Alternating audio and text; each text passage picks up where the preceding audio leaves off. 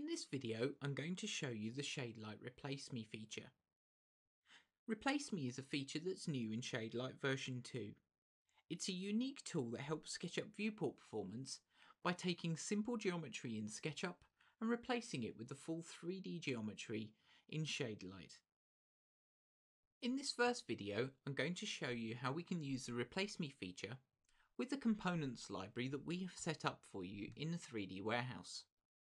So I have my components window open here, and I'm going to search for Shaderlight library. We can see this brings up the Shaderlight library that we have set up, and inside this library we have the Replace Me library of components.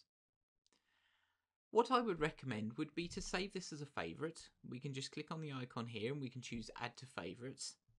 And then in our list next to the home icon there, we can see this adds a Replace Me to the favourite list. This just makes it easier to find in the future. Inside the Replace Me library, currently we can see we have a library of 3D people and also a library of 3D trees. And this will be growing over time. So my library of trees here, and these trees have all been supplied by Dynarscape.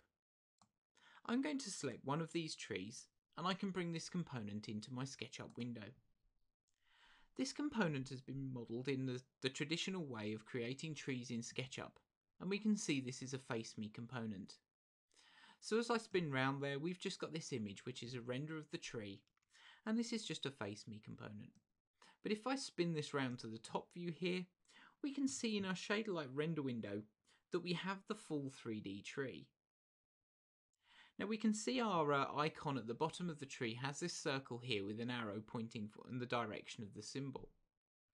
Now if I spin this component round, this makes very little difference in the Face Me component, but this actually rotates the tree round in the Shaderlight render window. So this means if you have a large number of trees here, you can place them in different directions and then they don't look as uniform. This component can be copied in the usual way. And we can see this brings us straight into our Shaderlight render window. We have another tree there. And the component can also be scaled as well in the SketchUp window. And this copies across well straight away into Shaderlight. So as you can see, it's a very quick and simple way of creating a large number of trees. We could place hundreds of these trees in our SketchUp window, and this wouldn't affect the performance in SketchUp, and these would render as the full 3D trees in Shaderlight. In the other videos, we're going to show you the other two methods of using the Replace Me component. The first method is using a model from my local machine, and the other method is using a model from the 3D warehouse using the direct link to the model.